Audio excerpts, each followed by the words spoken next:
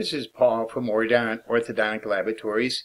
Many doctors request us to construct an appliance called a Hayrake, a thumb-sucking reminder to remind the patient to eliminate the harmful habit of sucking a thumb. This does not prevent the thumb from going into the mouth, but it takes away the enjoyment of having the thumb in the roof of the mouth.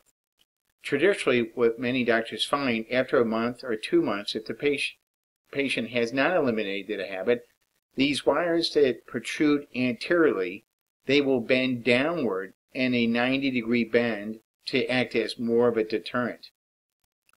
After about 3 or 4 months, if the patient still hasn't eliminated the habit, many doctors will remove the appliance because it has become commonplace, and then may reinsert it about a month later to act as a behavior modification, because the patient hasn't been used to wearing it. Once you put it in, it's a back to the drawing board, if I may say, in putting the habit appliance in. Traditionally, doctors will say it's the child, the parent, and the doctor, unison, trying to eliminate this habit.